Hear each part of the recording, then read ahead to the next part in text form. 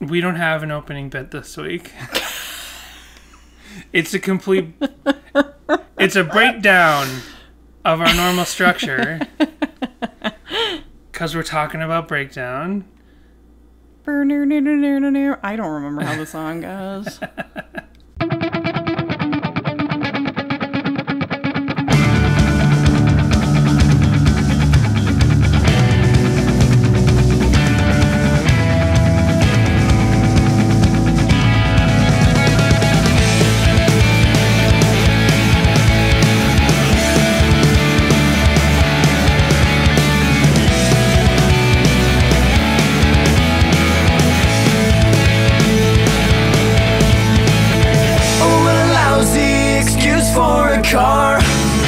Hello, everyone, and welcome to Sadie Hawkins.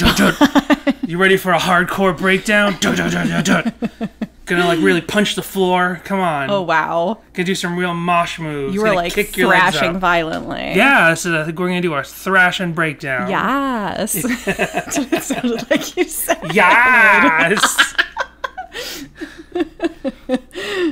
So we're back. We're talking this week about breakdown.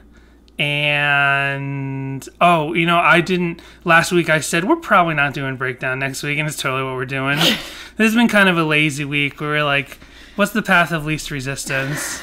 Jessica's been sick. She does not have COVID. No. Jessica's been sick, and she called her doctor. I had a COVID test. It came back negative, so yes. woo! Yeah, it's good for Jessica. Who knows about me? I didn't get tested. But Jessica's been sick like all week, and she called her doctor, and he's like, it's probably not COVID, but like we have to send you for a test. Yeah. So that was fun. It's like we drove into the apocalypse. Yeah. It was like a zombie apocalypse. You drive through the cones, and you have the people in like the suits with the face shield and these like and stuff. Trailers that have been fitted into this parking lot. And one is like offices. Yeah, one is like and dirty labs. Side and like hazardous side, and the other is like clean, and it just says clean on it. Yeah. So we decided to choose the path of least resistance, and we're like, we did VeggieTales last week, and obviously the second VeggieTales related song is Breakdown because Larry the Cucumber covers it. And then we were like, originally I was thinking we'd save more VeggieTales talk for down the line, but I'm like, let's just do it. Let's just get the whole VeggieTales thing out of the way. I don't know why, but I thought you said Larry the Cable Guy at first. Oh, I did tweet at some point after we did our last episode. I realized you tweeted at some point since the last episode. Are you sure about that? Once or twice from my 25 accounts. At some point after we talked about the Pirates Who Don't Do Anything, it occurred to me, because I hadn't thought about or watched VeggieTales in like 15 years before last week. So it occurred to me that Larry the Cucumber is or the other way around, Mater the truck from Cars is just Larry the Cucumber. And he's voiced by Larry the Cable Guy. It's a giant ripoff. Not Larry the Cucumber, Mater the truck. That's correct. I'm saying Mater the truck from Cars. Yes, who as a character is a ripoff of Larry the Cucumber. He is voiced by Larry the Cable Guy. Wow. It's just a massive ripoff. And I completely forgot to mention how, and I thought of this as well, that whole Pickle Rick thing from Rick and Morty?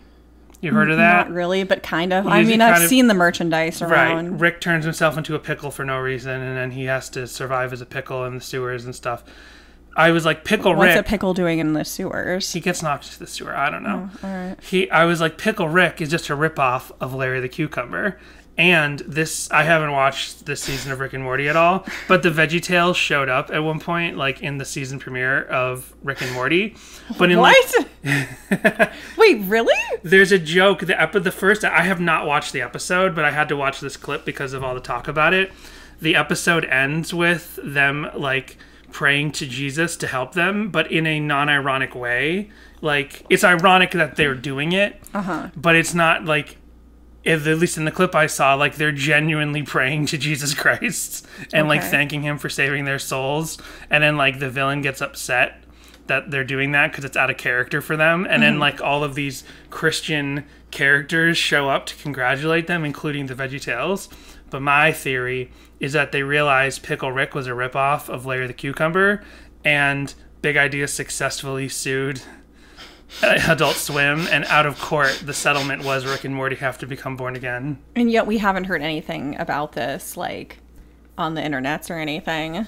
They kept it low key, so the media didn't find out. That's VeggieTale pockets, and their power runs deep. So, and yeah. So I actually have a bunch. It's part of the reason we did this. We decided to do breakdowns so we can talk about VeggieTales again, because we're gonna listen to the Larry the Cucumber cover of this. You have like wrap up VeggieTales things you want to talk about. And that's the other thing, is that there's a bunch of corrections I have from last week. Oh, wow. So before we get into voicemails, our top of the show business is me giving... Did you get a bunch of like angry VeggieTales stands coming at you? No. But I had, after, it was like in the editing of the episode and like posting it and researching it, I'm like, oh, there's a bunch of research we could have done about the song itself from the VeggieTales world, because like the VeggieTales people have done tons of interviews describing the song and other songs. So there's like a VeggieTale wiki, like a VeggieTales wikia. And so what you're saying is that I really failed in my deep dive last week. Yeah, for some reason, the Pirates Who Don't Do Anything VeggieTales wiki didn't come up in your deep dive. No. I feel like we stayed mostly relevant to the discussion. We just didn't go into the deeper dive of the actual song in the VeggieTales world. And I didn't actually put the words VeggieTales in any of my searches. I just stuck to Relient K. So that's probably why nothing popped up. So the first thing I wanted to mention is that this song, I kept talking about sorry, we're talking about last week right now. We're wrapping up Pirates Who Don't Do Anything. I kept talking last week about how Pirates That Don't Do Anything was recorded for the Jonah movie, which is true, but it was also on the Veggie Rocks compilation, which was like, and I forgot about this because I don't think I ever owned this, but there was a compilation. How dare you, Danny? That is such a significant detail. There was a compilation released in 2004 called Veggie Rocks. Before. And Audio Adrenaline, Newsboys, OC Supertones, Relient K, Sanctus Real, Skillet, Super Chick, Tate, they all do covers of VeggieTales songs. So Rebecca St. James does the theme song.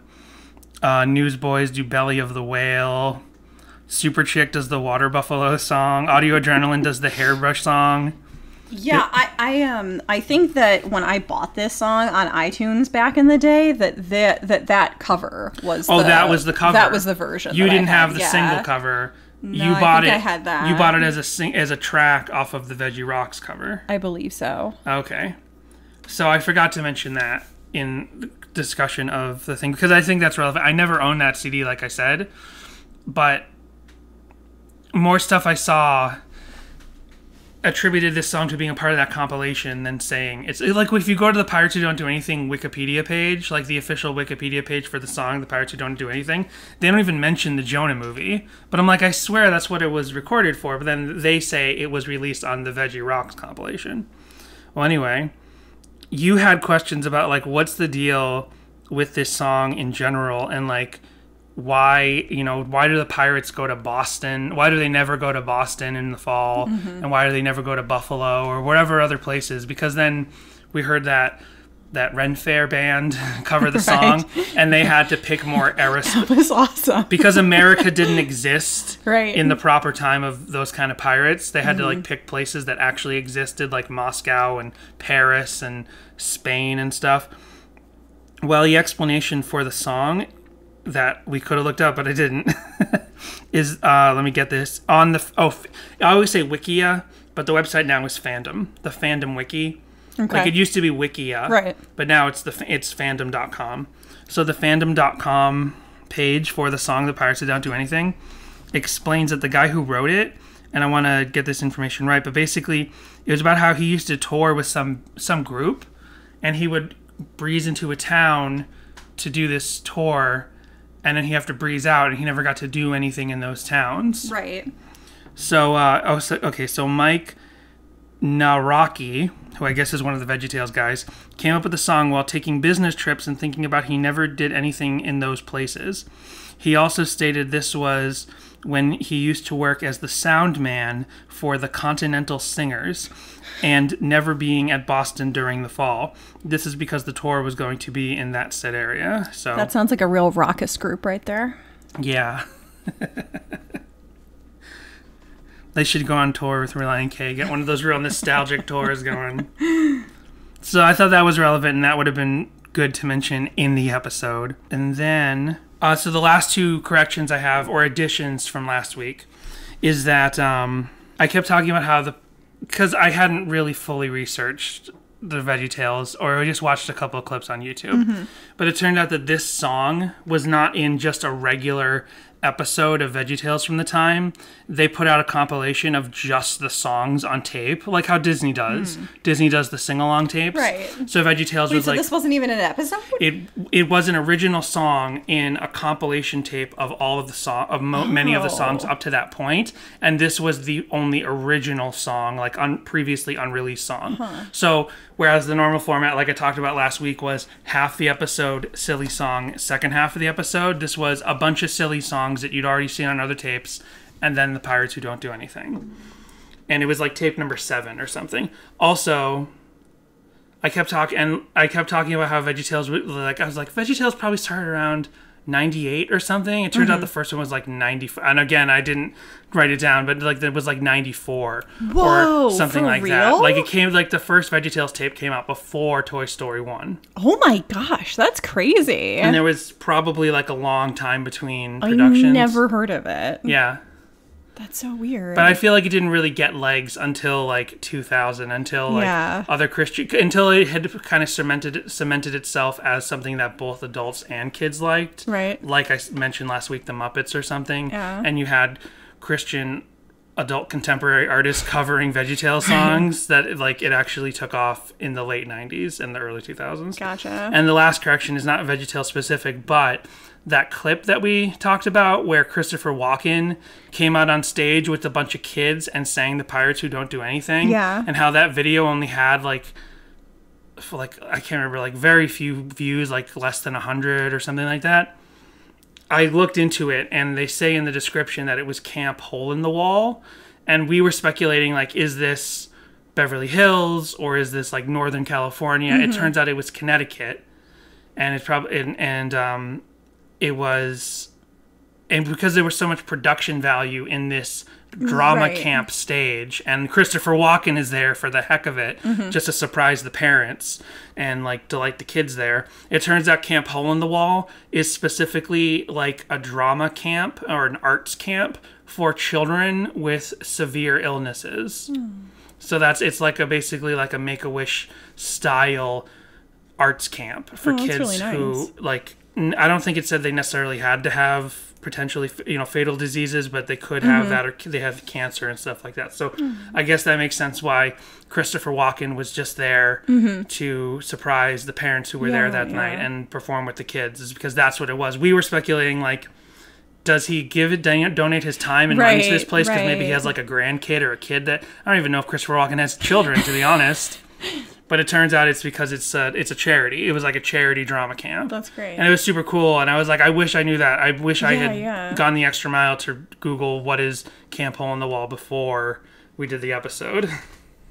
Like I said, the last couple weeks have been the easiest path possible. So that's all my follow-up from VeggieTales last week. Nice. Then we have a voicemail from Daniel. And I feel super bad because, like, first, we were making fun of him for his magnified pod jokes, so he stopped those. And I'm like, no, I don't really want Daniel to think we were upset about the magnified pod references. That is just a joke. Please continue to do those if you feel like it. Like, we think that's hilarious. But then he left his shortest voicemail ever because he was from... And we weren't, like, we love that anyone calls. Yes. And we love any voicemail. Yeah, and Brady and David Ketch have both stopped calling that much. Like, what's up? Like, I think we're chasing people away. We're these voicemails aren't good enough. Give us quality. No, we love anyone that calls and wants to... It's like, we're not going to call and be heckled anymore. Right.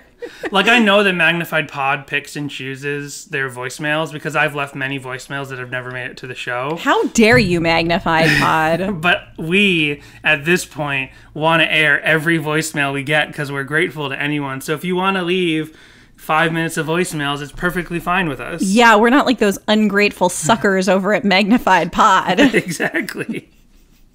So here, Daniel leaves a 41-second voicemail talking about our Avatar little discussion in the middle of Pirates Who Don't Do Anything. Oh no, did we offend him? Is that his favorite movie? I don't think so. Okay. Hey, it's Daniel. I promise I'm going to leave a short voicemail today. You mentioned something about Avatar, like, not really being copied or, ripped off in the time since it's been out. I wonder if that is because, like, it itself kind of copied the story of, like, Pocahontas, or at least the Disney version of it. I've never actually seen Avatar, so I can't really speak to that, but I've seen that a bunch in, like, memes and, like, people breaking down the plots of each movie, so maybe that's why nobody bothered, because they would ultimately just be copying Pocahontas. I don't know. You guys are the film people. Anyway, have a good one.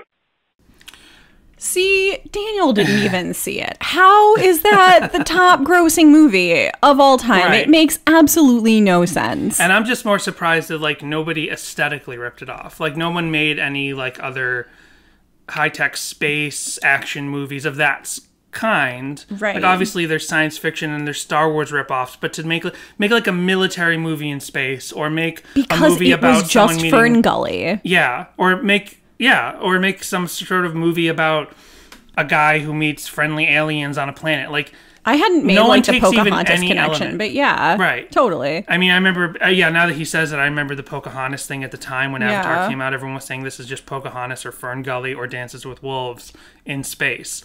But then nobody takes any of those surface level Avatar elements and rips those off, because there have been so many ripoffs of Terminator and so many ripoffs of Aliens. And so, no Titanic ripoffs, though. No, there've been a ton of Titanic ripoffs. Have there been a ton of Titanic ripoffs? Titanic 2 and all of these, like, straight to video fake Titanic, cheap Titanic. I don't remember that one. There were so many Titanic. There were Titanic movies. Oh, there had to be, like, an Avatar mockbuster then of the time. They've just gotten buried in a vault somewhere. Maybe. But Disney bought them so that they could lock them away in the vault, like the 20th Century Fox catalog, or like Nintendo did for the Mario porn. Do you know about that? No. In the 80s. Oh wait, we watched segments of this. There's porn without porn, right? Like a YouTube on thing. YouTube. Yeah. Somebody takes, like, cheesy 80s porn and cuts the sex out, so you just get, like, the actual story and, like, the 80s-ness of it. It's good stuff. And it was like Ron Jeremy was Mario. Right. Yeah. Well, Nintendo actually bought the rights to that porn parody. Oh, wow. So you're saying that now... So that they could bury it in their vault and it would never see the light of day. Wow. So you're saying that if we went to, like, YouTube, we could not see the porn without porn of that anymore? I mean, maybe it's only up for a short amount of time, but no, they bought it back then. Like, they bought it at the time. Like, it was real. I just saw this on some, like, I follow multiple video game channels, so this is just one of those, like... So if you paid, like, $80 for your VHS tape and the first week you got it, but, like, nobody else did? I think it's something like that, yeah.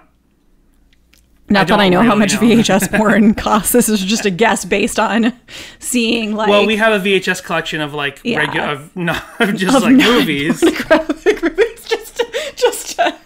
And because clarify. And because we get our VHS collection from all kinds of places, sometimes they have price tags on them. Yeah, the, like, original price tags are still on them. When they were sold at, like, Bradley's in, like, 1987. Right, or Tower Records or whatever. And it says, like, $80 for a new movie. And, like, nowadays, if you go into, like, a CVS and you see the Blu-rays on the shelf, and the Blu-rays are, like, $50 for, like...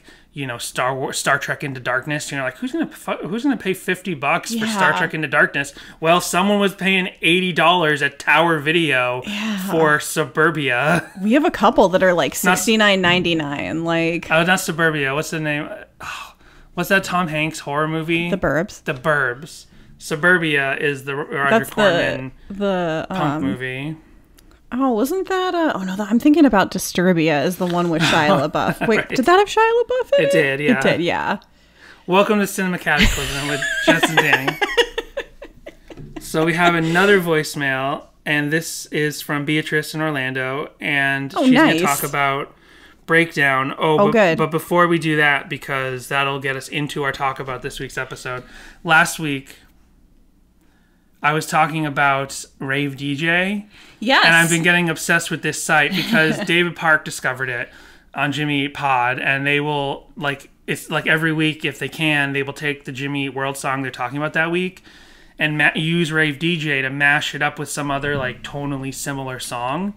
And as I mentioned last week, Rave DJ is this site where you type in 2 songs and it makes you a mashup. And I think some sort of AI thing analyzes the, this is my guess, total guess on how this is done, but I think it analyzes the waveform of the 2 songs you pick, and it probably finds the shortest peaks and says, okay, those are the drum beats, and then I think it chops the song into sections, each song into sections, and then matches them up, so it'll speed up or slow down one of the songs, and then ultimately, like, everything you do in Rave DJ will be different. Sometimes it will use the whole song, and sometimes it will chop both songs into like tiny pieces and just kind of lay them out.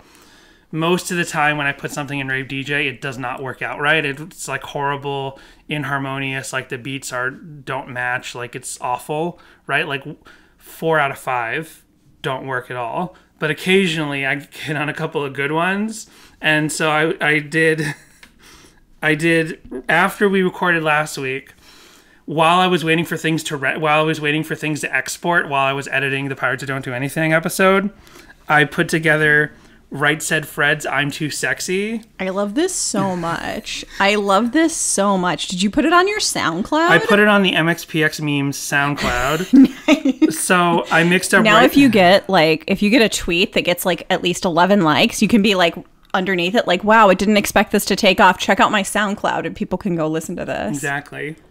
So I mixed together Right Said Fred's I'm Too Sexy and Be My Escape. This is my favorite thing ever. This is my favorite thing ever. There was only like 1 like from me on this tweet that you tweeted out, because I think you did it at like midnight or something, and we're on the West Coast, and I'm like, Danny, nobody's going to see this. And it's on our Sadie Hawkins Pod YouTube channel. Oh, good. So I'm going to just play a little bit of it, and I swear this is so good. So it took both songs and it edited them down to 2 minutes and 35 seconds, and it created this. This is what Rave DJ created when I typed in those 2 songs.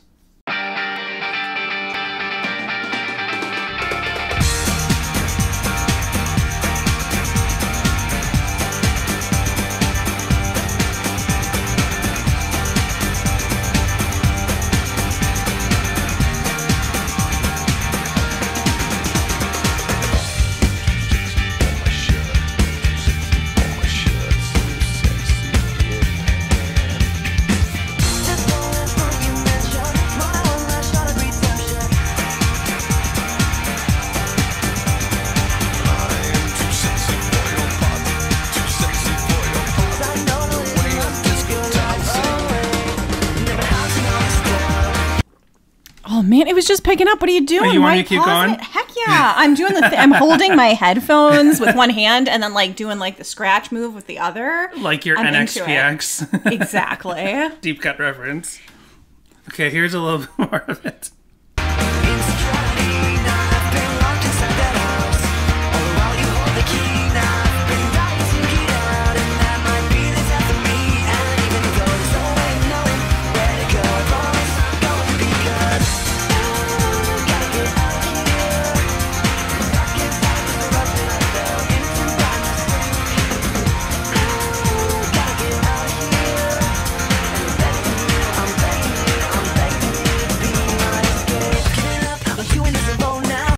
I almost wish we were club kids just so we could go and like play this at a club and be like dancing to it. I wish I was a DJ at a club and I would do like dance mix of like, like emo night. Like, you know, there's emo night. Yes. We've been wanting to go, but we haven't been yet. And this is one of the reasons why I know my phone is always listening. Right. Because we have talked about really early episodes on this podcast. We talked about emo night. Yes, pour yourself some more whiskey. I'm pouring water. I'm not peeing at the table. Water. Don't you lie to the listeners. I'm drinking Suntory whiskey for relaxing times. It's Suntory times. I bought this we were at Costco and I was like, this is a Japanese whiskey. I'll check it out. You know, it's Costco. It's cheaper. And then we told a friend of ours who was coming over to watch a movie. We've all had both he and Jessica had recent COVID tests. I'm the only one who didn't have a COVID test. And everyone came out negative. So he came over for a movie. And I was like, oh, look, I bought a Japanese whiskey. And he's like, that's the whiskey from Lost in Translation. I'm like, oh, okay. And then I watched that scene. It's good stuff. Classic. So you're saying if you're a club kid... No, you're saying emo night. Oh, how yeah. your phone listens to you. Yeah, because all of a sudden, I started getting Instagram ads. Now, I've never looked up emo night before or anything. Right. Those are not words I have searched for. All of a sudden, Instagram starts giving me these, like, emo night is for lovers shirts, like, ads. And I'm like, whoa, what? And I screen capped it, and I think I tweeted at the podcast, like, honestly, probably, like, almost a year ago now, that was like... Well, I want to make more... The phone is listening. I want to make more mashups. And if I can... I tried to do, like, I don't have the right software for it. I never have, but I tried to do mashups on my own years ago, and I would get them working for, like, a couple of seconds, and then they'd totally be off because I didn't do the times correctly. But if I can learn to get a better software and really do mashups and use this Rave DJ as like a guide or use some of those tracks, maybe we do a bunch of like emo and pop punk adjacent music mixed with like 90s dance music and hip hop. I love it so much. And then we'll make like... We should have like a Sadie Hawkins pod pool party. Yes. Be good stuff. And I made one other Rave DJ today, and I already shared it on Twitter, but I'm going to talk about that next week. Okay. Yeah. It's if you go look at it, it's mixed with the cha-cha slide. I won't spoil which Relient K song I added in unless you want to go look online right now. I keep thinking, because you had me listen to it like 5 times today, that's the song we're doing, and I keep getting confused and thinking that is the song we're doing this week. No, we're doing Breakdown. That's right. Breakdown. We're doing the classic easy core song Breakdown, which, as I mentioned before, Beatrice from Orlando is going to discuss. Hey, it's Beatrice from Orlando, Florida. I heard you guys were doing Breakdown today. I just wanted to call and say that I kind of have this weird, I don't know if it's ironic, coincidental, I guess I'll say, story about the song.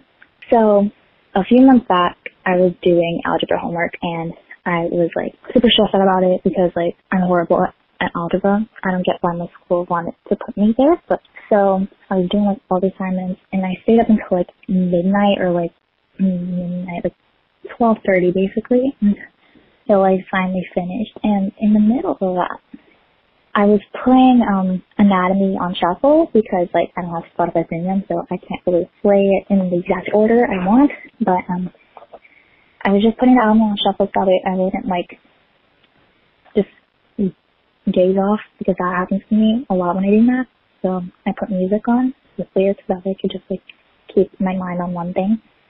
And so basically, as I was listening to that, and as I was having my mental breakdown, basically, the song Breakdown comes on as I'm crying, and I just start bursting laughing. It's crazy. Like, out of nowhere, I just start laughing and just, like, start randomly parodying the song. I don't even remember how my parody went, but I just started saying, like, breakdown, I'm having a mental breakdown. And then, like, yeah, it went on from there. And it just made me, like, love the band even more, because it was like, wow, they actually have the power of just, like, completely, like, erasing my tears and just, like, just making me laugh about the situation as much as I hate math. So I thought that was a pretty weird story. But yeah, sorry this voicemail so long.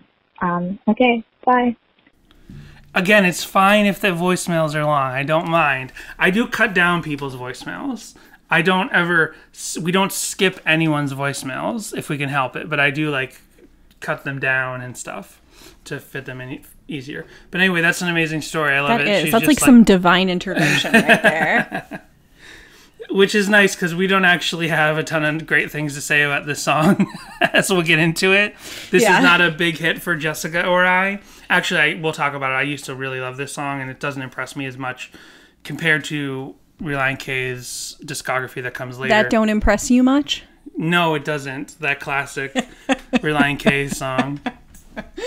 I didn't realize that, like, with Spotify Premium, it was like a Pandora kind of thing, almost. Sorta, because I have Spotify. You sound like you have a little bit more control. Right, I have Spotify.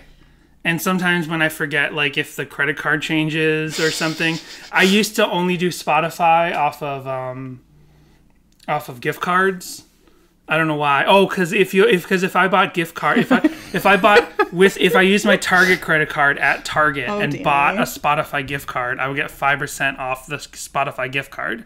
Because like direct cash value gift cards were not discounted at Target, but like ones for like increments, like 1 month of this or 1 year of this service, you would get your 5% discount at Target on your Target card to buy those gift cards. So I get Life hack. Yes, life hack. So I would use my Target or use our Target card to get Spotify gift cards, and I would load up for 6 months. And then like if I forgot to reload for at the end of 6 months, I would suddenly get pushed back to Spotify Premium, and it might take me some time to get the Target, and I'd be stuck with Spotify non-premium. And yeah, it's like Pandora, but Pandora is like you could only pick an artist or a genre, right? I haven't used Pandora in forever. I barely ever liked Pandora. Yeah, it was like you could pick a song or style, or a mood or like an artist or whatever. And even if you picked an artist, it would pick other artists like that artist. Right. No, yeah, Spotify Premium, Spotify non-premium, it lets you at least let you pick an album or only an artist, and it'll play only that artist. But then you can't control which ones play, and if you skip more than 6 times, just like Pandora, it stops you from skipping for an hour. But yeah, that's a nice, fun story. So yeah, Breakdown. So I used to really love this song, and we talked about this story somewhere else on the podcast. But this song is on the 2000 ADD, which we'll talk about a little bit, that version on that EP later. But because this was on the 2000 ADD EP, and it was not, and 2000 ADD promoted the self-titled album, but Breakdown is not on the self-titled album, so this song was released before, well over a year before it was eventually on Anatomy. I one time, April, don't start barking. I one time at an early Relient K show in like 2000, 2001 wanted to be the cool guy that shouted out a song that's not on a current album. And obviously the only one I know, because it was the only B-side in Relient K's catalog at that point, was Breakdown, being on the 2000 ADD EP. So at Soulfest or something, I said, play Breakdown. Play Breakdown. They're like, oh yeah, we could. And it wasn't in the set list, and they squeezed it in the set list that day for me. And it was awesome because I wanted to be this like dorky kid who requests a song because it had happened. Now, Dan, did the crowd react the same way the crowd reacts in the live 2000 ADD Let's version? Let's just talk about it now. I guess chronologically this makes sense in terms of release. So yeah, so this song first comes out. Trickery. So this song first comes out on the 2000 ADD EP, which came out before. Which I realize now, definitely came out before the self-titled. Right. It was in promotion of the self-titled. I had it out here on the table earlier today. I moved it around somewhere because we set off bug bombs earlier, and I had to hide everything. It's summer. Bugs are coming out to hang out. Here we go. Oh, do you think that we could still email ReliantKmanager@AOL.com? Let's give it a Ooh, try. or for booking information, we have Jay Risden at davdon.com. Right. Nice. So yeah, so this song is on. So I definitely had the Relient K self-titled full-length album first, and then I retroactively went back and got the EP, which had come out before the self-titled. And Breakdown's on there, and it's called copyright 2000. Right, and it's called Breakdown Live. And at the time, I remember thinking to myself, I've seen Relient K twice now, and the crowd is only 10 to maybe 40 people. And we've seen that footage in Troy, Michigan with Steven on drums, because I only ever saw Dave on drums. Right. We've seen that footage with Steven on drums in Troy where there's the kids 30 do not kids, care. and they're sitting at church tables barely paying attention. So then my question is, why does the first version of Breakdown ever released to the world is called Breakdown Live, and it sounds like this? You guys got any water over here? My foot's a little dry now. But for you guys, we'll go all night if you need.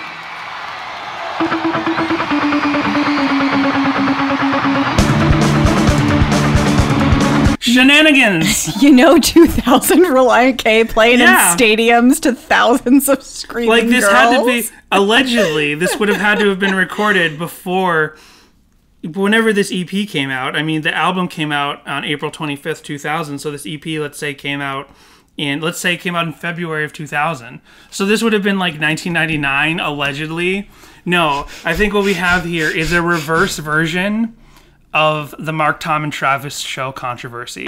Because with Blink-182's live album, the big controversy is that, like, it's basically a studio album that they put, well, actually, it wouldn't be reversed then. This was absolutely... Because the thing is that also, if you listen to this song played, like, live from this time, which we have one live video later. We have one live from the Troy concert. From the Troy, Michigan concert where no one's paying attention. Exactly. No one is like... First of all, no one's getting that hype. Second of all... No one's cheering when this song starts. Because this song wasn't available anywhere. So basically... And they didn't play it like this. This sounds way too good for how they played live at the time. So I misrepresented, as I was trying to think of it, the Blink-182 live album controversy. But basically, like, they recorded a tour after Enema of the State was released. And the belief is that, and there might actually be proof of this now, I won't pay that close attention to it over the last 20 years, but that they went in and they overdubbed some guitars and stuff. They were like... so that when you hear the crowd, it really is the crowd, and you hear the banter, that stuff's really recorded live, and for the most part, the tracks on that live CD are real. But they were like, we'll go into the studio and we'll overdub and we'll fix some of this guitar, Right. Well, in this case, I think I believe what you have is a rough studio recording or a live in studio recording or a, like, sound check recording, like, technically live, where they mess around and pretend they're playing for a giant auditorium of girls screaming for Breakdown, a song that has never been released to the public in any form. So at the time, I kind of believed it, even though I was like kind of weird. When this EP came out, I was like, oh, do they have like a big following wherever they're from? You know what I mean? Like, I didn't understand. Right. But then in hindsight, I'm like, no, this is sweetened, phony live. This is a sweetened, phony live track, especially because when you look at the EP, it doesn't even say like Breakdown live recorded at blah blah blah. Right. Like, there is even the hypothetical of, they're a nobody band. At that point, the self-title's not out. They are a nobody band. I'm sorry, I love Relient K, but at that point they're nobody.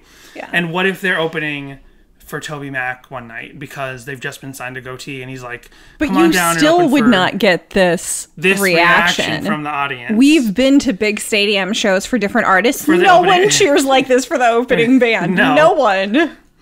So I kind of realized in hindsight that absolutely this is fake, and they probably weren't expecting anyone sort of in the know. Maybe they were expecting to fool some Christian kids who never really went to a real concert. I had been to real concerts by that point, even though I was being partially tricked.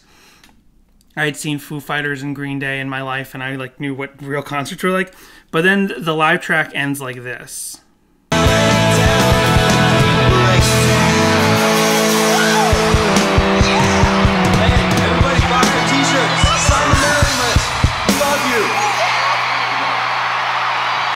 Everyone buy a t-shirt, sign the mailing list. We love you. Yeah, nobody does that. They don't really do that. So maybe it is just a tongue-in-cheek I think it was meant as a tongue-in-cheek thing for people who act, but I theorize that they were trying to trick sheltered Christian kids who had never really been to a concert and would think, I've got a CD in my hand. This must be a big band, because they wouldn't be on CD unless they were a big band. Right. I'm holding the CD right now and like shaking it like it's a precious treasure. Yes. So I think that's like the thing they were going for, without being totally misleading. I believe that's the idea they were going for. However, I will also say, if I could hear this recording without the fake screams and yells, this might be a superior recording to the Anatomy of Tongue-in-Cheek version. Yeah, this song definitely sounds like self-titled or even demo era. It definitely is. It has a very immature sound to it. Yes. In the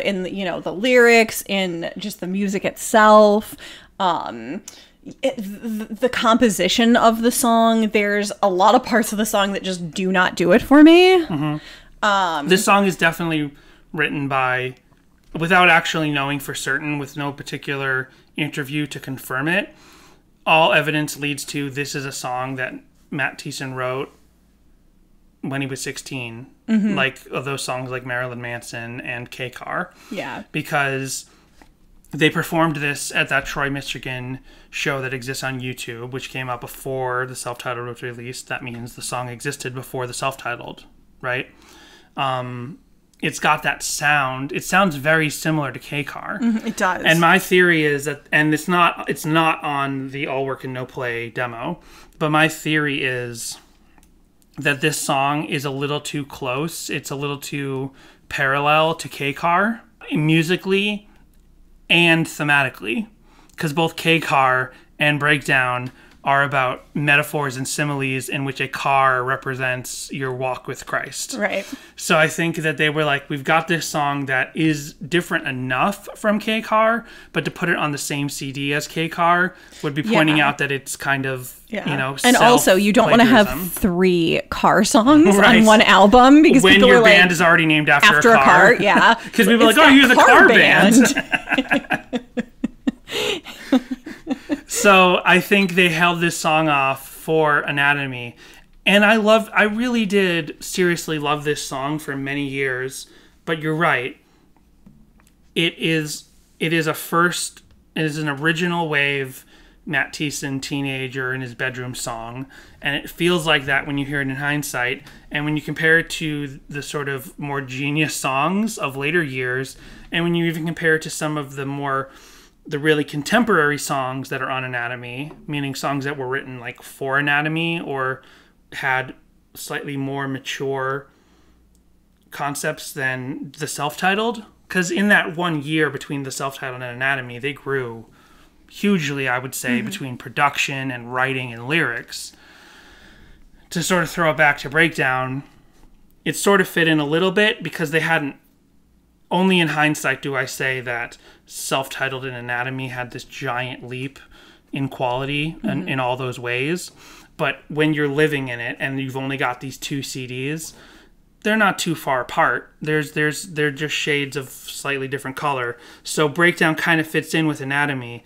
But then when you look at the whole scope of Relient K, there is an immature, it's a perfectly serviceable pop punk, pop rock song, but there is a certain like lacking element to the melody of Breakdown.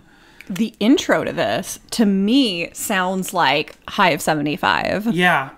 Like a lot, because Danny started playing it in the car earlier, and I started singing High of 75 to it, because I knew we were playing Breakdown, but I was like, oh wait, this intro sounds so similar to High of 75. Right. So basically, like, this song is like, and you know what, K-Car, I would say, is a more immature song than Breakdown, but somehow just because, it's almost like he wrote K-Car, and I don't know, maybe he wrote Breakdown first. We have no proof to this, but I'm just saying, hypothetically, I would imagine he wrote K-Car first, and he's like, that song's fun and all, but I can improve it a little bit more and write Breakdown. And it was, I would say, Breakdown is a slightly more improved, just couple steps up from K-Car in terms of slightly more mature songwriting, more mature like ideas on the guitar and stuff. Like, because K-Car is such a loose, teenage, crappy pop punk song. Right. Whereas Breakdown, at least, it has a certain like guitar thing. It just has a certain thing going that's a little bit more mature than the self-titled. But there's just something about it that I just find lacking. And the number one thing that I find that drew me away from this song in hindsight now in 2020, whereas I loved this song in the early 2000s, what draws me away from it now is it's too long. It is. It's almost 4 minutes. It's 3 minutes and 45 seconds. And that first chorus feels so shoehorned in. It's like he can't even take a breath between the whatever verse he's on and the chorus. Right. Like, it just feels so like crammed together. Yeah. And I've joked about it on this show many times already, but it was years later that I realized, oh, the song, it's like there's like three. He's talking about an emotional breakdown, and he's talking about the breakdown of his car, and he's talking about the breakdown of his faith in Christ. And there's a musical breakdown in the song, so there's like four things going on, which is really clever. It's super clever. Maybe it's a little too much, but it's take just two there. things. Yeah, like, do the two things really well. It's like when you go to a restaurant and the menu has too much stuff, and you're like, you're not doing anything well because you're doing a little too much. Like, just give me your best stuff, and that's it. I've had more time to watch subtitled films this year because of quarantine. Sorry. Jessica's like, what? Yes. I swear this goes on my the thing. tea. I've had more time to, because I watch a lot of movies every year because I can watch movies while I work, and I can give them actually like a good amount of attention while I work, but I can't watch subtitled movies because I'm doing like a mindless accounting activity while I'm watching the movie. I can't watch a subtitle movie. Now, working from home, I can watch 20 minutes and then pause and then go back to my work and then press play, watch 20 more minutes, pause, go back to my work. So I'm actually knocking off some foreign movies that have been on my list for years that I haven't had time for. So I've been watching some, I never say this name right, Ingmar Bergman. Ingmar Bergman. Right. I've been watching more like Criterion artsy movies, but I've been focusing on Ingmar Bergman. I cannot say the name, but you know what I mean. You've gotten the Jessica treatment being around me all and the Jessica's the one who wanted at one point us to get Through a Glass Darkly. Yeah. It effed up plot. Don't watch it. Can't recommend it from even from a liberally reformed Christian podcast. We don't want to recommend it. Nope. But beautiful looking movie. Yes. Point is, I watched a bunch of his other movies recently, and like he's so deep in symbolism that I've realized, and sometimes you don't get it, and you don't get it the first time you watch it. Right. But I'm like, any frame is supposed to represent like 18 different things at the same time. Like, this is literally the story of whoever it is, but it also represents like the political party of the blah blah blah enacting the blah blah blah and the whatever, and I'm like, I don't get any of this stuff, right?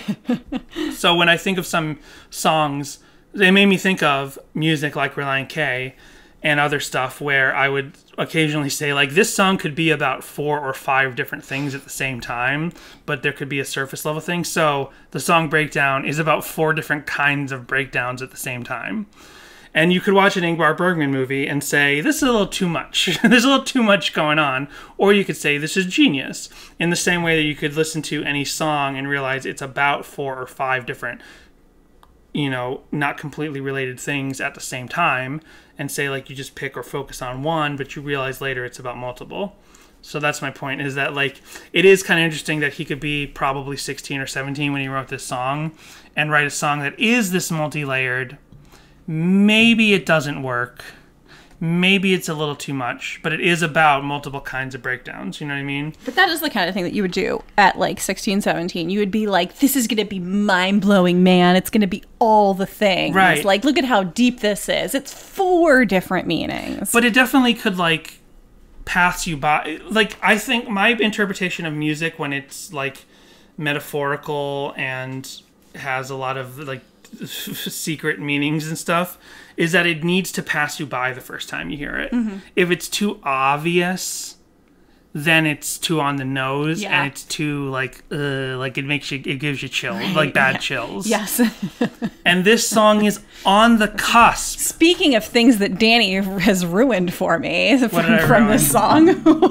What did I ruin? That was what the bit was going to be. That was it. We couldn't remember what the bit was going to be. It was going to be about... I don't know what that lyric is. I have to look it up. But there's that lyric where in the bridge, and I always say,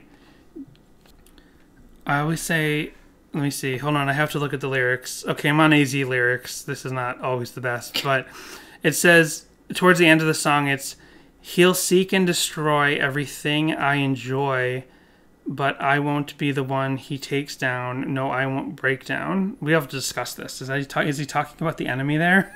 But anyway, it always sounds like he says, Jessica won't destroy the things that I enjoy, or whatever. It always sounds to me like he was saying Jessica before I knew Jessica, before I knew my wife who's sitting across from me. I thought maybe he was talking about his sister, but I'm like, I don't really think that's what he's saying. And it says he'll seek and destroy everything you love and destroy everything You enjoy? everything that I enjoy. So my point was, like, in our private lives, I have a version of this song that I'll sing to Jessica. It's like, I'll say, Jessica, she destroys everything that I enjoy. But then Jessica was like, no, it's more like you destroy the things that I enjoy, Danny, because I mock all of her television shows. Please see podcast we had prior to this one. So it's more like, Jessica, comma, I destroy everything that you enjoy. So let's actually look at these lyrics now that I'm thinking about it, because I realized I think this is a song about the enemy, as my mom likes to put it. Basically saying, like, Satan and the when the darkness tries to stop you. Oh, what a lousy excuse for a car, 1 mile to go, but I can't push it that far. I think I've had enough. I think I'm giving up. Saved all my money to buy a new guitar, then I got ripped off by the guy who fixed my car. I think I had enough. I think I'm giving up. Once again, okay, I've always known those are the lyrics. Now we're getting into the section where I've never really paid attention to the lyrics. Once again, life's thrown me a curve, and it blew up right in my face. Once again, life's rattled my nerves. Don't you see that I'm stuck in this place? All because you're giving me a breakdown. Yeah. Stuck at the side of and this is the bridge. Stuck on the side of the road, emotional overload. Again, this is AZ lyrics, so maybe we'll look up Genius after this. He'll seek and destroy everything that I enjoy, but I won't be the one he takes down. No, I won't break down. So who is seeking and destroying everything that he enjoys? When I think of Christian thought, especially in, like, the American Christian thought that I'm familiar with. His dad, it's the parents, man. Parents just don't understand. It sounds to me like this is about the enemy, and and when we actually lived in Orlando, of all places, when we lived in Orlando, I used to go. The only time I really ever did this in my life, went to a what do you call it? Like a house, small group. Oh, okay. Or home study. Right. Like, I never really... Like, all churches have that. Where it's like you break small off groups. into your small groups or I never really did small groups, and except for the time when we lived in Orlando before we were married. During college. During college, when I was single and we were either not yet dating or just started dating, I would go to small groups in Orlando.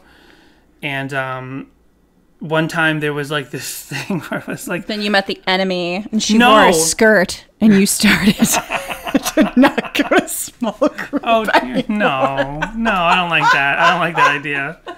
No. I'm kidding. No, so the small group that I went to, I sort of implied, and I didn't really think this exactly. It's so funny. It's probably one of the first, like, reformed, like, slightly... subversive to the mainline Christian thought thing that I'd heard at that point in my life, where it was like, I implied of, like, I didn't say the enemy for sure, but I said, like, this idea of, like, God helping you with little things in life. You know what I mean? Mm-hmm. And I think they had recently had this thing because they were this home group was slightly more, like, reform in their thinking, and they were kind of against that whole idea of, like, God's there to give you the perfect parking space, or, like, God's there to make sure you get the last steak you wanted at the grocery store, sort of thing. Mm-hmm. And they kind of mentioned that to me, and I was like, no, that's not what I meant.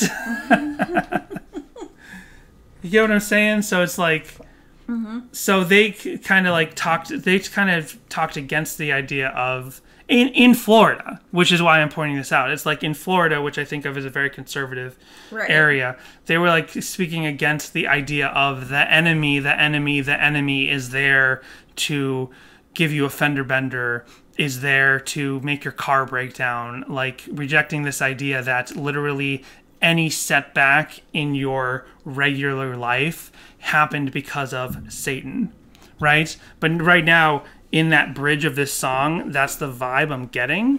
Possibly that the breakdown of his car, and like I said, this song. I've always ascribed to the idea that everything happens for a reason, because you usually find out later that, like, everything happened for a reason. Right. But I mean, You were in that fender bender because if you had been there 20 seconds earlier, it would have been a bigger accident, like that sort of thing. Right. Like, you were late to pick up someone because, whatever. right. I know, absolutely, because like I had a lot of trouble in school my whole life, in like elementary school and middle school and high school. And a lot of those problems that I had led me to the college that I went to. Like, if I had a perfectly reasonable, fine time in middle school and high school, I probably would have gone to some normal college and I never would have met you, right? So I could say, like, all the crappy teachers that I had in middle school and stuff, they happened for a reason because it led me to the particular college that I went to. And that's yet where I met had Jessica. a really great upbringing and did really well in school, and I somehow ended up at the same college as you. Well, if we go by that whole line of thinking that things happen for a reason, you needed to be a good student so you could get to that college the same time as me. So anyway, the vibe I'm getting from this bridge, now that I'm actually reading it for the first time, because I never really understood what the lyrics he was saying when he said, what does Genius call it? Genius says this has a verse 1, a verse 2, a pre-chorus, a chorus, and a bridge, and a chorus. That's quite a weird structure. But, yeah, bridge.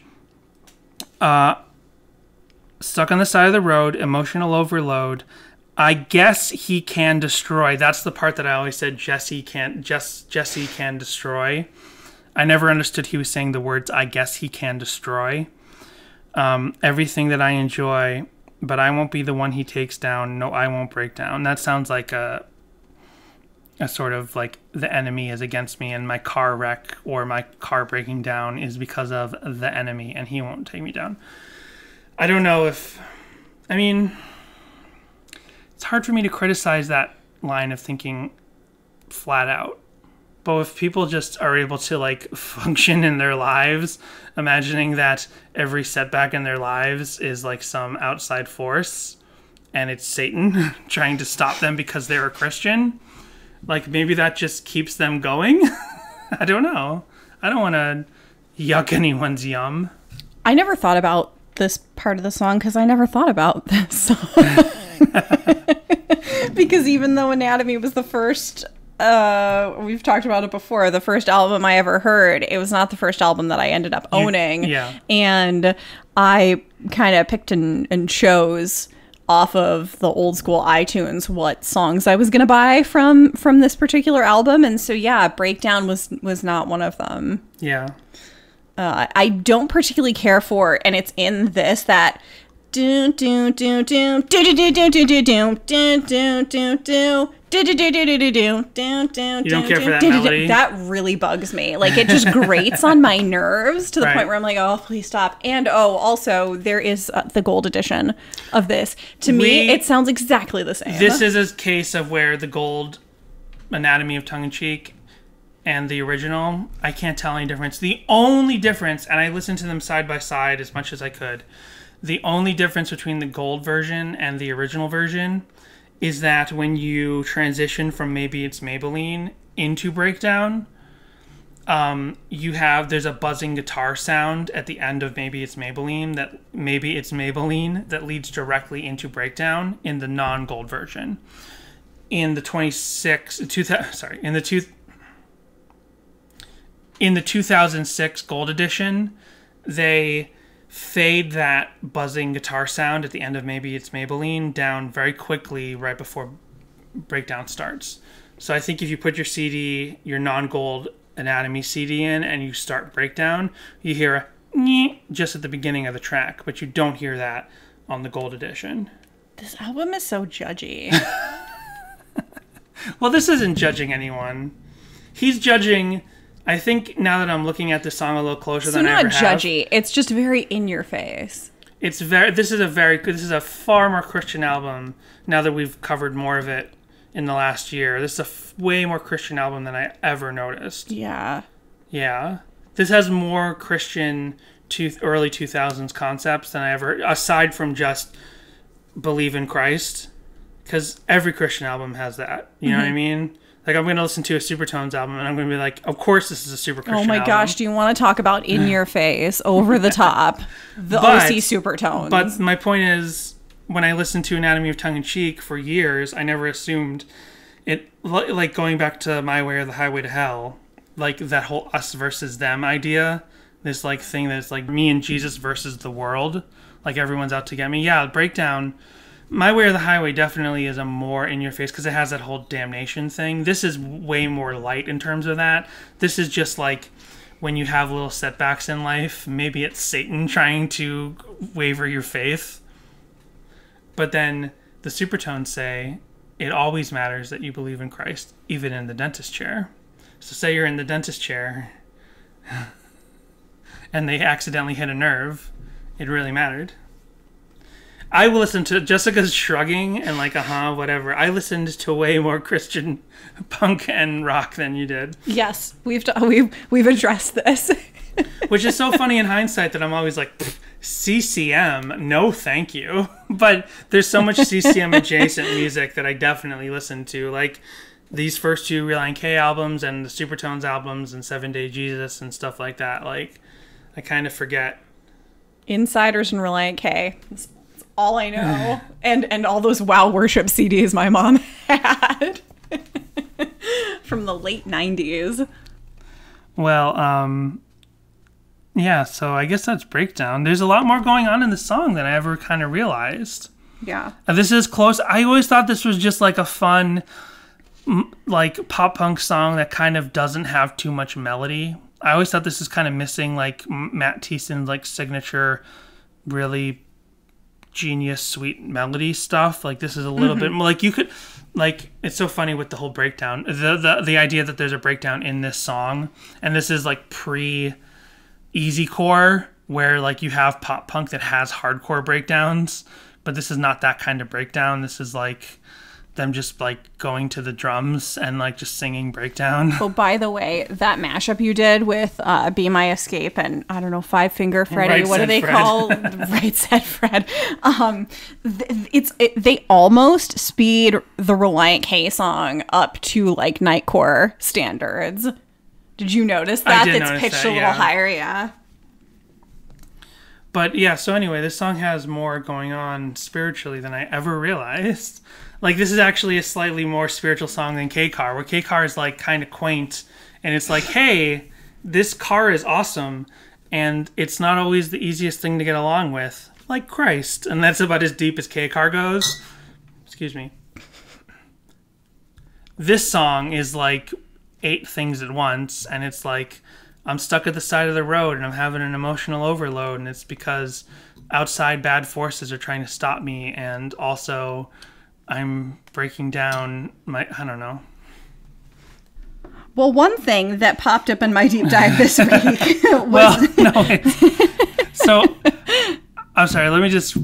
I'm trailing off because I'm shocked at how much deeper spiritual meaning I'm finding in this song than I really ever thought. I just thought this was a dumb teenager's metaphor for Christianity relating to a car like K-Car, but I'm somehow finding that there's like layers and more in this song, and I'm not even ready to like experience those concepts happening right now. So Yeah. I feel like I just have to end it there, and let's get into your deep dive. So, Jesus Freak Hideout did a top 20 Relient K song list. However, this song didn't even make the list. Maybe someone in the comments mentioned Breakdown. I'm not really sure why it came up. But anyway, their top 4 are like really clearly Christian songs, followed by the song Collapsible Lung. Collapsible Lung is a really good song. Jessica wants to lump Collapsible Lung in with the rest of Collapsible Lung. You understand what I said. She wants to lump the song Collapsible Lung in with the rest of the album Collapsible Lung. I think Collapsible Lung, the song, is really, really good. Well, we get to continue being our super hip, super, in the know, relatable to the youngin' selves because we have TikToks. Oh, right. So, no, don't open in the app. I don't have the app. China's finally paying attention to us. They're going to hack our pod. China's going to Every time we Danny. copy and paste something, they're gonna know what we did. Did you see that? Like in TikTok, every time you copy and paste something, it sends that information to the Are you TikTok making this headquarters. up, or is this real? No. Damn, and my VPN isn't on either. Oh no. Well, I don't think if you view a TikTok through an archive, it's gonna hurt. I think you'd have to download the app and be using it. All right, so our first one is, I don't know, it's that original with a tab over it. I don't know what that means, but it's just a video of a cute kitty cat looking on a couch or looking around on a couch or a chair or something. It is a cute cat. Yeah. We're both allergic to cats, unfortunately. Yeah. So we're not really cat people, but this one Yeah. is adorable. It's a little black and white kitty with beautiful blue eyes. Just looking around. Cats are beautiful, but we like to watch them afar from through YouTube Yeah, videos. because this one looks super allergenic. Yeah. And then there's this one. It says, wait for the ending, and it is a girl in a Little Mermaid shirt dancing around. Okay, I have multiple dance videos to this song as well. She's like doing like a Vogue thing, dancing in my face thing, or... What? There was nothing at the ending. I know, it was just her like doing more with her arms. There was nothing at the ending. This is Layla Force _5 on TikTok. Relient K makes me happy. Hashtag own the curve. Hashtag viral video. Yeah. Hashtag FYP, hashtag for you pa page. Wait. For you, leaving my body, small gestures, work it, spelled WERK from home. Nice. So that was TikTok. Okay. Then, for when you're totally cramming for that important Relient K exam, we have flashcards. What? Oh, what? Quizlet. Quizlet. You know what? I will say, and maybe I could say this now because the college I used them, not the college Jessica and I went to, but a college I went to later.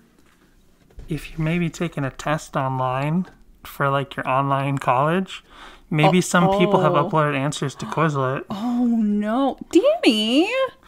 I'm saying maybe that's happened. Oh, wow. But who knows whether or not you're taking a course online. Oh, wow. And maybe some people have uploaded the answers to Quizlet. Oh man, Beatrice, listen up because maybe you'll get some help with that algebra. So this one says Sadie Hawkins dance, and then you flip it over and it says Sadie Hawkins dance in my khaki pants. There's nothing better. Oh. Girls ask the guys. It's always a surprise. There's nothing better, baby. Do you like my sweater? It's like just lyrics from different ones. That's bizarre, because why would you know the specific lyrics Yeah, to each song? Anchorage, like... Has no words. It actually says It actually has no says words. has no words. So, yeah. I would like to just really quickly make sure everyone knows I'm not some test cheater. But what I discovered is sometimes, because the thing about online courses, and I'm not even talking about a COVID world, I'm talking about like 6 years ago when I was working on my most recent degree, if tests are open book, like on many tests, they're like, okay, you're taking a test online. This is open book. There's nothing we can, so we know you're going to have your book open. So we're saying it's open book. So I Google something because I'm like, I'm not sure about this. I should double check this. And then I accidentally come across Quizlet where the answer is literally there. I mean, and if I say me found that, I'm obviously talking about some hypothetical person. Right. Our last deep dive comes from forum.dvdtalk.com. This is the enemy trying to stop me. Dodging Cars, July 10th, 2002, said at 1:24 p.m., if there are any fans of either here, and then in parentheses, doubtful, Relient K is doing a cover of VeggieTales, The Pirates Who Don't Do Anything, and Bob and Larry of the VeggieTales, all one word, will be doing a polka rendition of Relient K's quote-unquote breakdown. Here's the quote about it and a link to Relient K's cover. Quote, in response to Relient K covering the Pirates Who Don't Do Anything for the upcoming Jonah a VeggieTales movie, Bob and Larry have responded by covering the RK song Breakdown, and they will have it done in polka style. It will be included on the single that hits stores soon for $1.99. If you want to hear the Relient K version of the Pirates Who Don't Do Anything, click on the following link. And then he was right, because it is doubtful that anyone here is interested, as there are no comments. I'm surprised there's no comments, like, because that's why we picked this song this week, because it's the VeggieTales coming back with a polka. So we reference... This website is copywritten from 2018. It hasn't even been updated. So we've kind of badmouth this song this week. It's just not up to what I feel like is a standard. It is a perfectly fun song on its own, but compared to everything else, it kind of doesn't live up to standard. Right. Today we were out doing some errands, and we were like, oh wait, maybe I should have you listen to the whole VeggieTales version right now. I said to Jessica as we're driving in the car, instead of like springing it on you during the podcast. Right. So we played the Larry the Cucumber singing Breakdown. So much more enjoyable. We said, especially because Jessica was like, right before I played it, she's like, I thought I'd like VeggieTales if we revisited it last week, and I just don't get it. I know, you talked about it last week and why it's like the Muppets or whatever, but I just don't get. I don't like the VeggieTales. Then I played Larry the Cucumber singing Breakdown, and she's like, "This is way better than the real Breakdown." Yeah, and I had thought that he had played it for me previously, but it was that they do a rendition of Sadie Hawkins' dance that I did not care for. Well, I was going to mention that Connor Dudgery on Instagram, when I said, "Hey everyone, we're doing Breakdown this week to sort of wrap up the VeggieTales Relient K suite." He's like, oh, but what about Sadie Hawkins' dance? And I'm like, what do you mean, what about Sadie Hawkins' dance? And Jessica's seeing these messages from Connor, but she's not necessarily seeing my replies that I'm typing, because we both have, it logged in on our phones. Yeah, if you're trying to slip into the DMs just to talk to Danny, I can see them, ladies. Jessica doesn't get a notification about what I write back, but she gets the notification of what you write to us. So Connor pointed out that there was VeggieTales did, just like how there was Veggie Rocks, where where Christian artists covered the VeggieTales. The VeggieTales, this is what Connor said. So VeggieTales did a bunch of random albums back in the mid-2000s. They did Bob and Larry Sing the 70s and Bob and Larry Sing the 80s. Which maybe we have to do as a Patreon. Yes. But they also did Christian hit music. And it has... this track listing does not remind me of the artist, but they did Big House. They did Flood, Jars of Clay. They did Shine, Newsboys, right? They did Meant to Live, that's Switchfoot. They did Sadie Hawkins' Dance. They did Baby Baby by Amy Grant.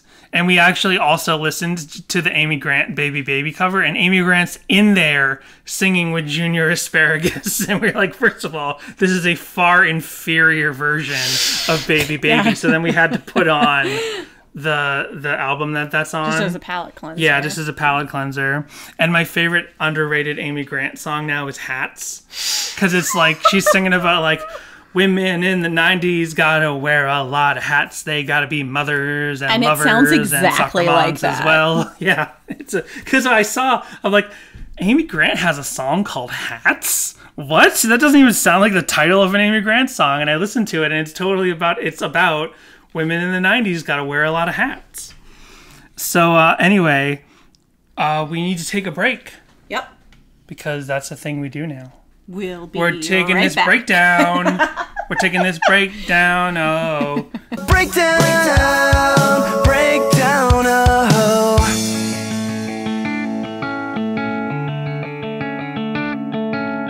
Hey, we wanted to take this moment to thank all of our Patreon subscribers who have joined over at patreon.com/SadieHawkinsPod. Brady, David, Tucker, This Might Be a Podcast, Owen, Jimmy Eat Pod, Roxanne, and Samantha. If you're interested in becoming a patron of Sadie Hawkins Pod, we're doing great stuff over there. We're reading through the complex infrastructure relationship book that Relient K totally wrote. Ooh. We review other bands that are related to Relient K. We do. And we'll be doing most of the K for Karaoke tracks over there. Yeah, that's right. We have $2, $5, and $10 levels. Everyone who joins gets stickers, and there are other perks you can decide on. Thanks again to our patrons, as we feel really fortunate to have all of you. Don't forget to rate and review us on iTunes and interact with the show at sadiehawkinspod@gmail.com. Check us out on Instagram and Twitter, both at Sadie Hawkins Pod, and call our voicemail line, which is 402-95-SADIE. Rock and roll! So you like Relient K, do you? Well, what about They Might Be Giants? My name is Greg Simpson, and I host a They Might Be Giants fan podcast, and it's called This Might Be a Podcast. This Might Be a Podcast is a song-by-song podcast featuring a different guest every episode, from normal fans like you and I, but also I've had guests such as John Darnielle of the Mountain Goats, Justin McElroy of My Brother and Me, Hutch Harris of the Thermals, Mike Park of Asian Man Records, Franz Nikolai of the Hold Steady, and Danny Weinkoff and Marty Beller of They Might Be Giants, and past drummers Dan Hickey and Brian Doherty. Search for Punk News or This Might Be a Podcast on any podcast platform and you will find us. This Might Be a Podcast, brought to you by punknews.org. Your hands, everybody, if you got what it takes. Yeah! Curtis Blow, and I want you to know that these are the breaks.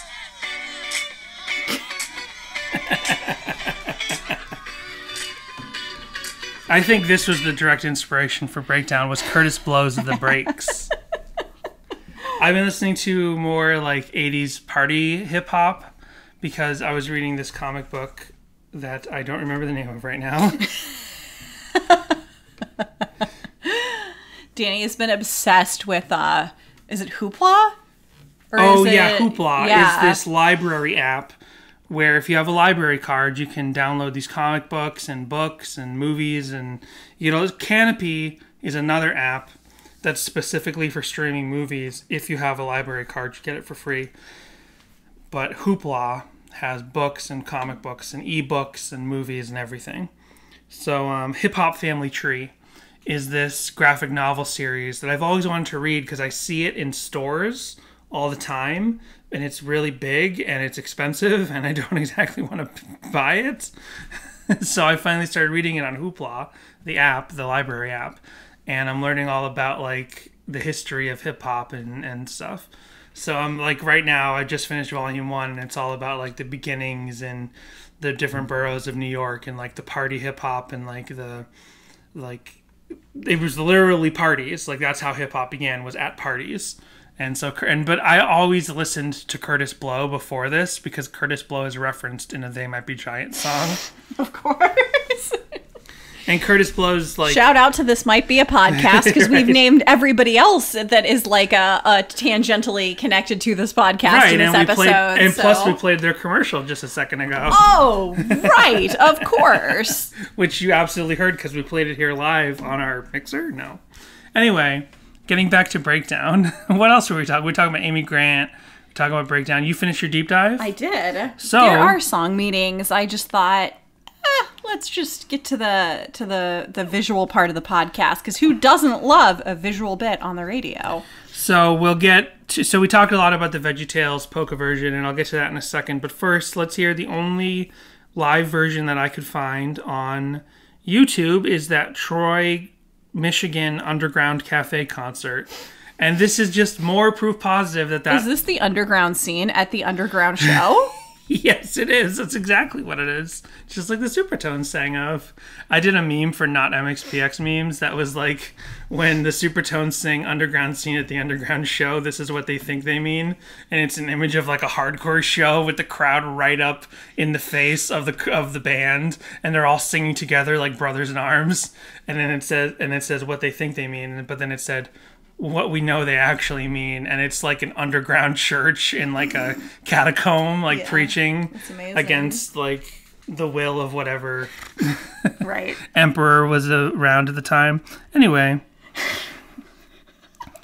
So the Troy, Michigan show, here is the only version of Breakdown being played live for real that I was able to find. Did that Suntory or whatever it's called relax you? Oh, I'm so relaxed. I'm a regular Bill Murray over here.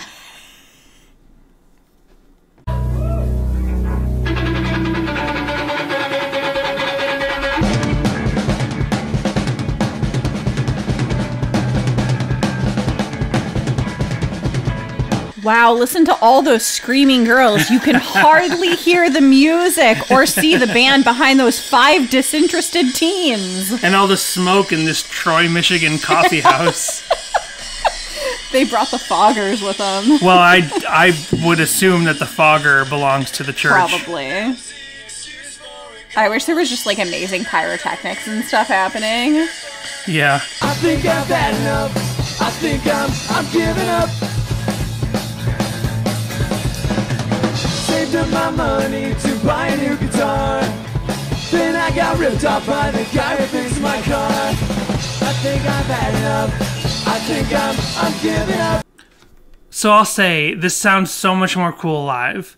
And I have heard this song live as I requested it sometime at Soulfest 2000 or 2001, and I think I heard it other times. Something about the song, like, it's just like it lends itself maybe to at least being played live, as uninteresting as I'm finding it in 2020 to go back and listen to on the record. Hearing this is like awesome, especially because I want to hear the next part. Okay.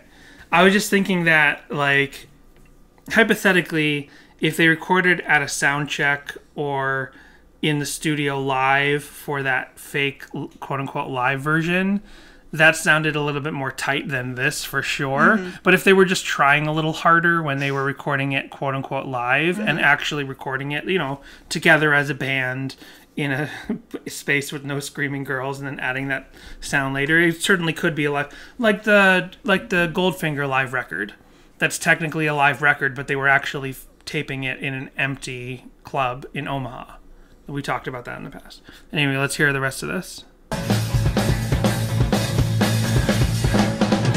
Once again, life showed me a curve, and it blew up right in my face. Once again, life's right on my nerves. Don't you see that I'm stuck in this place? Once again, life showed me a curve, and it blew up right in my face. Once again, life's right on my nerves. Don't you see that I'm stuck in this place? All because you're giving me a breakdown. It's about as I imagined it would be. It's fun though. They kind of stink. It's hilarious and fun. Steven Cushman is an open drummer. Yeah. He's playing open style. Yep. What does Dave play? Now that I've never thought about it, but I really think Ethan is an open style drummer. I'm trying to close my eyes and picture Ethan playing, and I think he's open style. I could be wrong. I could absolutely be wrong, but now I'm thinking Dave is a closed drummer. Of course, I'm talking about whether or not you cross your arms over or if you keep your arms parallel to your body. Jessica, when you played drums, how did you play? Open. Cool. He knew the answer to that question. That was leading. I don't think there's a difference. I mean, no. I think it looks more professional to play closed, yeah. But I don't think it really actually matters. No. Let's hear the breakdown in Breakdown when they played it Breakdown in Troy, Michigan in 2000. I got to the bridge, but we'll be able to hear the second. Oh, and I never actually fully said this, but maybe I did. But there's 2 breakdowns in Breakdown, and you only needed 1 breakdown. I think they should have cut the first breakdown out. I think they should have gone straight from the verse into the bridge sort of section of the song and forgotten that first breakdown section and only kept the breakdown that ends the song. Yeah. I think it was because that, first of all, would have kept it from being a 3 minute and 45 second song. And it wouldn't have, it like oversells the joke to have 2 breakdowns in your song Breakdown. And like hardcore songs, do hardcore songs ever so they should have had 2 4 breakdowns because they're talking about 4 different breakdowns? Yes. But do hardcore and punk songs ever have more than one breakdown? I really don't think so. Does anyone have an example of a hardcore or punk song that has like 2 breakdowns? I don't think so. Stuck on the side of the road, emotional overload. Stuck on the side of the road, emotional overload. Stuck on the side of the road, emotional overload.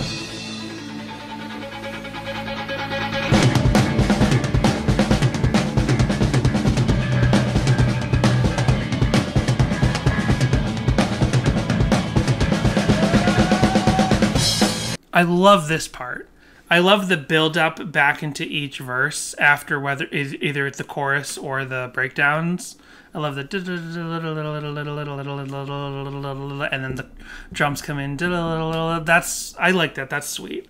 There's very good ideas in this song, but I don't think it pays off overall into enough of a perfect song for Relient K, especially in hindsight.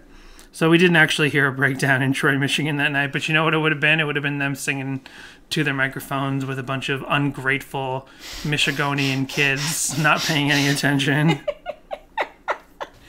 So here is... I think aren't they Michiganders or something like Michiganders. I don't know. I was guessing. I could be wrong. Here is, out of whether you have the version that's on the gold record or the version that's on the original record or the version that's on the 2000 ADD record or that Troy, Michigan concert, here is the vastly superior official version of Breakdown. It is by Larry the Cucumber from VeggieTales. For years, I wondered, was there an animation to go along with this track? I'm laughing because of what I'm looking at in this video. Well, this song was uploaded 3 years ago by Case Griswold, and the image is Relient K, and it's so funny because you definitely see, They're all in onesies. Hopefully we can send this picture to maybe John Schneck and ask him, like, do you recognize this picture? Because that's Hoops in like a bear onesie, like a brown bear, and like Thiessen with his face on Hoops' shoulder, and you can't see what he's wearing because it's just his face in the picture. But then behind them are other members in a Superman, Ninja Turtle, and Batman onesie. I've never seen this picture, so I don't know who the other members there are. I don't know if this is Air for Free or a John and John era picture.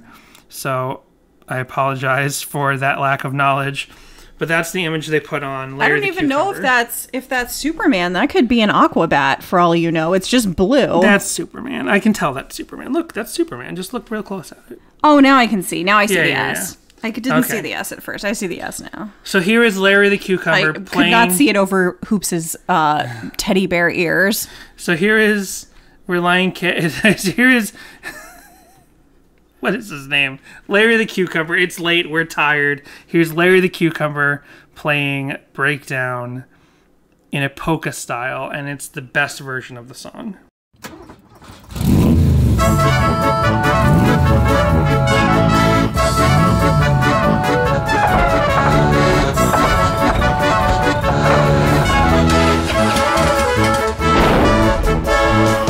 Oh, what a lousy excuse for a car. 1 mile to go, but I can't push it that far. I think I've had enough. I think I'm giving up. Saved up my money to buy a new guitar. Then I got ripped off by that guy who fixed my car. I think I've had enough. I think I'm giving up. Something about the horns, the polka, the Larry adorable. voice. It's adorable. Thank goodness it's not Junior Asparagus singing, because I cannot stand any Junior Asparagus singing. He's a perfectly fine character in the universe, but I do not need to hear any more of him singing. And not only The guy comes in, a mechanic guy comes in later. I don't know who he's played by, but it's adorable. He's like a German auto mechanic, and he's like, Larry asks him to fix his car. We'll play a little of that. Let's play a little of that part. So it's a polka version, and first of all, as I said, breakdown, the Relient K song, it approaches 4 minutes. This version is 2 minutes and 19 seconds. Perfect. Yep. How is the polka version? All that it needed to be. Yeah. How is the polka version more punk rock? And this actually removes the like stuck at the side of the road emotion overload section of the song, so it takes out that whole enemy talk that I'm starting to think might be a reference to. It takes out the breakdowns. Neither breakdown are in this version of the song. Instead, you get this little skit where this like German polka car mechanic helps Larry fix his car. It's like they just tightened it up. Yeah. And here, but even with the skit, it's still tightened up. And here's the skit. Hello, welcome to Oscar's Auto Service. Hi, Oscar. I had a breakdown. Well, you came to the right place. What you got there, a Volvo? Nope, it's a Yugo. That's strange. Great car, that Yugo. Yeah, I don't know what happened. It just stopped. Well, let's have a look under the hood. Yikes. Well then, could you hand me that plate of Wiener Schnitzel? Huh? This is like the closest we'll ever get to Weird Al doing a Relient K song. So this version's really fun. I love this. As much as Jessica had a hard time accepting the VeggieTales last week, she loves this version of the song over the Relient K version. Classic. So we can get into covers. Nice. And here we have this is really cool. And I kind of wish Relient K would play this song more like this. This is just some like janky garage band playing the song. This is uploaded by Lance Berg. Berg spelled B-U-R-G-E. And Lance Berg being one word. This is uploaded 10 years ago and has almost 400 views. Just short of 400 views. This like garage band playing breakdown with no lyrics.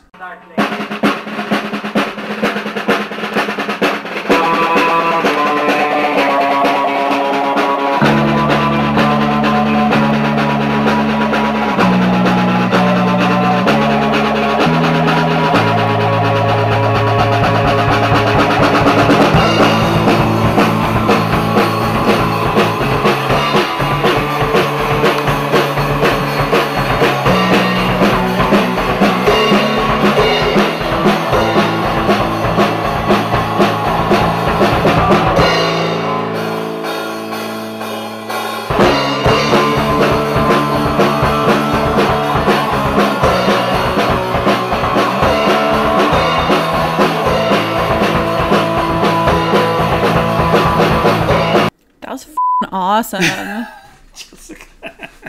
It is awesome. They should play it like that. Absolutely. Relient K, and they kind of do. Relient K did kind of, because they were so much looser live in 2000 with Steven on the drums. Relient K is a little bit closer to that in that Troy concert. Like, this would be a great, like, hardcore, slightly angular, like, I'd love to hear, like, some sort of post-hardcore Fugazi-esque version of this song. Like, I really want to hear it more jangly. Yeah. You know what I mean? Like, this is pretty jangly for what it is. And a little faster, a little grittier. Yeah. I like it. And I would also say, like, we've complimented the sound of the production of Anatomy. It's so good. You know what I mean? Like, the non-gold and the gold version. Like, Mark Lee Townsend, he... like, and the band and Relient K, whereas the self-titled sounded so rough, when they got to Anatomy, they sanded off all the edges as far as I'm concerned. Like, Anatomy sounds so good as an album. I think this song would have benefited more to be heard on All Work and No Play. Like, I wish we had an All Work and No Play version of this song, even though it is so similar to K-Car, because I think this song would benefit from being sounding a little bit more immature. Just left on the demo. Put it on the demo. Put it on the demo and leave it there? Yeah. Like Kojak? Exactly. Well, and be rad. And be rad. Well, because all those songs have a little bit more grit, a little more edge. They're a lot looser. They're a lot faster. Mm-hmm. They're more punk. So we have, again, this one came up, Signe Blanford, which is, what's her name? I don't remember her name. Lakeisha Kruger? Lakeisha Kruger's, like, weird rival, where this doesn't have that same, like, little intro song. and it doesn't have the same style of fake lyric video, but this is Signe Blandford's fake stock music that's labeled as Breakdown by Relient K.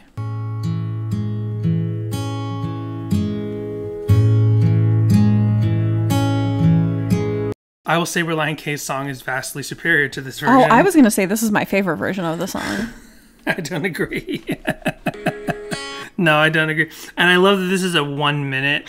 I mean, if anything... Perfect timing. Perfect timing. Cut it down to 1 minute. Then we have... Look, I'm ADHD. I'm not here for the long songs. I can't sit through Deathbed. It's just not happening. You're not holding my attention for 11 whole minutes. Deathbed's a way better song than this, though. So, I did a little experiment this week, and for the FMVs, I had Jessica watch them with me ahead of the show, so she knew what we were already kind of looking at, you know what I mean?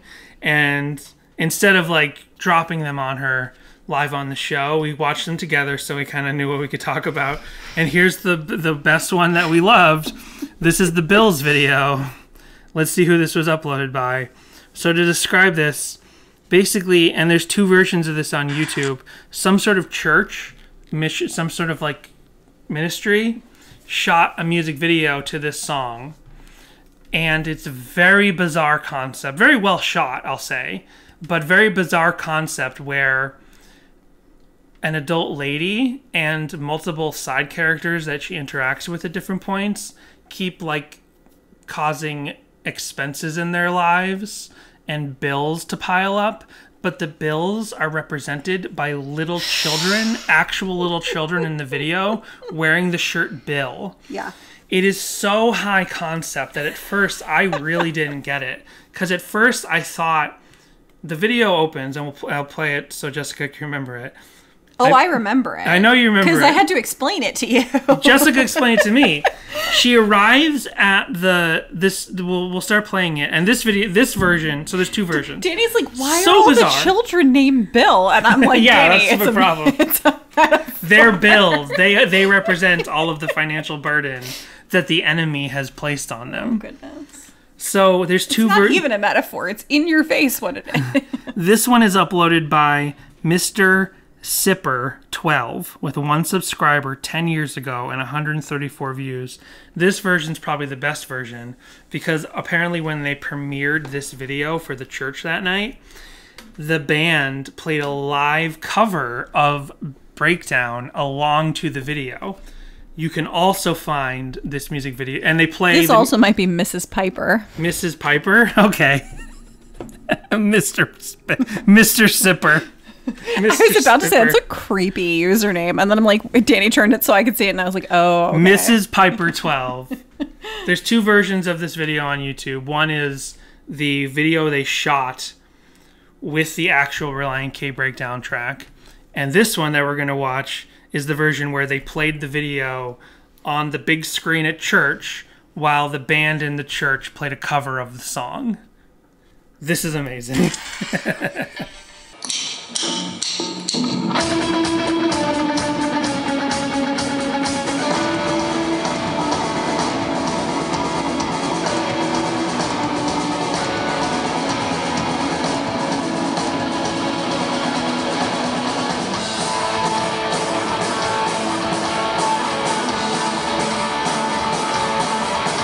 So a little kid comes out of wherever this woman is picking her kid, I guess, up from.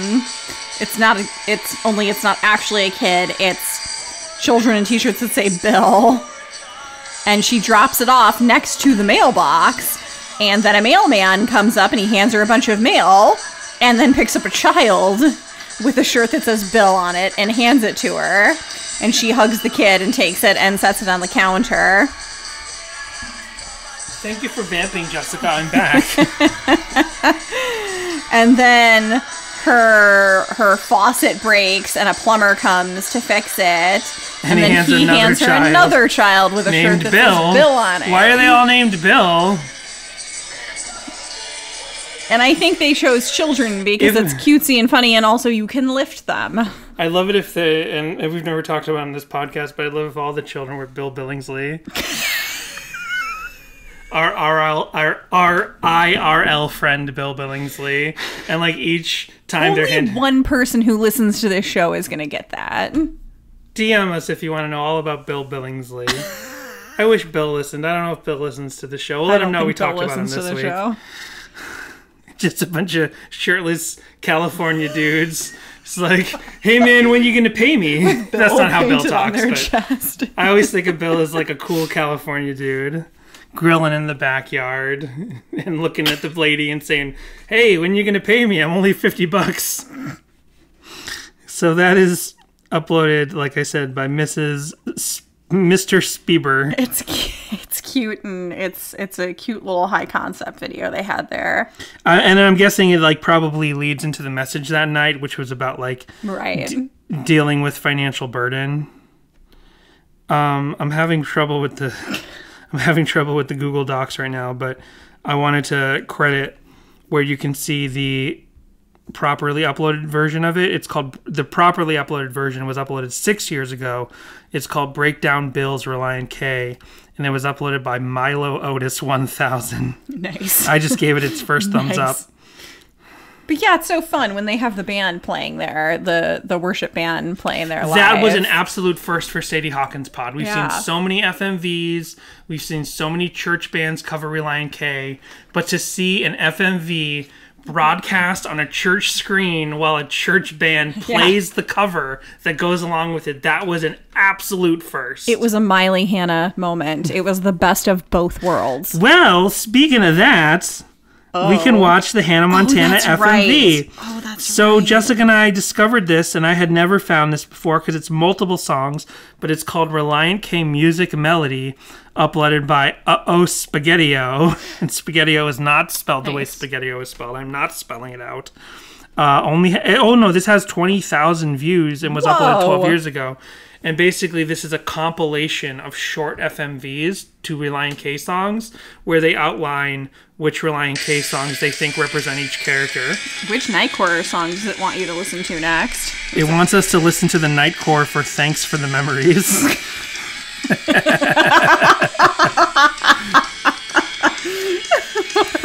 Classic Relient K song. Yeah. So the song Breakdown represents the character of Jackson from Hannah Montana. Right, because he's standing there with his car, or like a car. I don't know if he drives. He looks a little young. There's probably an episode where he got a car, and that's why he represents that. So Sadie Hawkins' dance is... We missed the name. Hold on. Sadie Hawkins' dance is Oliver's song. But those are girls. Are you sure it isn't Olivia? Olivia? I don't know. I missed it. It definitely says... Oh, no, it is. You're right. It's because Oliver's going to ask one of these girls to the Sadie Hawkins. Oh, wait, no, the girls ask the guys to the Sadie Hawkins. Oh, but maybe he's concerned about which girl's going to ask him. Who cares? Hannah Montana is stupid. I love this kid's hair. It's so, of its time. And Mood Rings is Miley's song. But what's Hannah's song going to be? Because as far as I know, you got your Miley and you got your Hannah, and they're two separate characters who are completely unrelated on this show, right? Like one of them's a pop singer. This is a compilation mainly of just the Miley character being angry at people. And then there is like the We Just Wasted, The Crayons Can Melt on Us is Rico's song. He's apparently Rico is the Krillin of the Hannah Montana universe. I skipped a couple of characters. Who cares? Hannah Montana. Classic Christian Disney show. What else do we have? So, remember 2 weeks ago, Silver Bells, we had that girl who was doing some improv dancing to the song. I do. And everyone loved that. John Schneck loved that. He retweeted it. And I found the girl on Twitter. I found Soccer Girl Ange on Twitter, and I'm like, just letting you know, everyone loves your video or whatever. And she replied once and was like, oh yeah, that is me, but she didn't reply after I said everyone loves your video, including John Schneck. Well, we have two different girls doing interpretive dances this week, so maybe they'll be just as popular. I wrote this one, Girl Goes Crazy Dancing. Okay. This is uploaded by Dazing Bug 4, and it's actually called Relient K's Breakdown Through the Eyes of Christine, parentheses, crazy, uploaded 12 years ago, 118 views. And it's a girl in a very mid-2000s girl. Hair in the face, playing air guitar, rocking out in a hoodie, flashing the peace sign. She's not full emo, but her hair's emo. Yeah. You know what I mean? Like, she's just... playing with the Tigger stuffed animal. Yeah. There's a 5-score poster in the background. Oh, yeah, and this is, like, the lowest compression, most cursed compression video you've ever seen. Whoa! Oh, she's had layers, so it looked like she was stripping in the video. The shirt rode up a little bit. This is a little risque for Sadie Hawkins Pod, I must say. She's thrashing around on the floor. This is I guess also a because nice she's short having video. a breakdown. Oh no, this is a 3-minute video, but it picked up where I had been watching it. So Christine is crazy. Right on. And then we have one more dancing video. And I guess this is... oh no, we have one more FMV after this. But we have the girl in the blossom hat. You remember this? Jessica watched this one with me earlier. Yep. So this is Jocelyn Allen. Only has 50 views 6 years ago. Surprisingly. That's even more surprising that she's dressed like Blossom. I mean, Bart, this is just Lisa like... has friends and she's dressed like Blossom.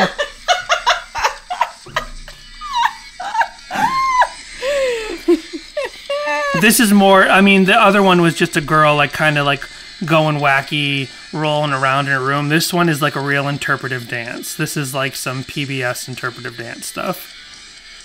She's like Blossom meets Daria meets...